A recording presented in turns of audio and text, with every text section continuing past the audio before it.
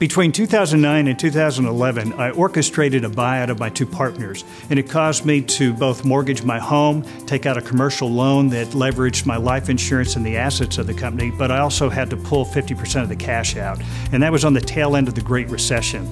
But what made me confident that we could do this and still come out of it was I have a great team of people that work with me.